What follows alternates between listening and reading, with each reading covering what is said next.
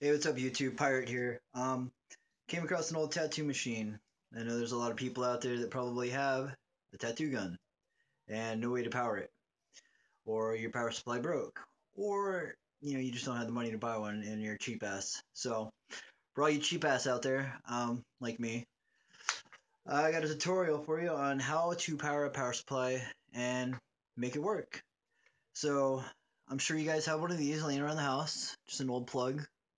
um, Preferably 4 to 7.5 volts.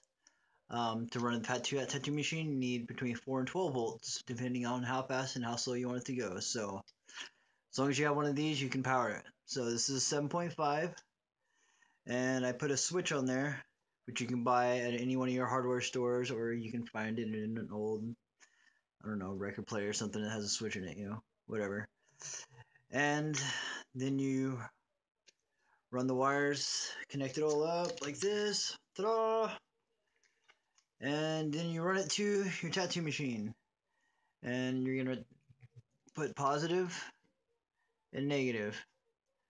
Doesn't really matter where you put it, just wire it up to this, and then you wire it up to the right up here under the spring, and when you plug it in, it should work. So I'll show you guys this, and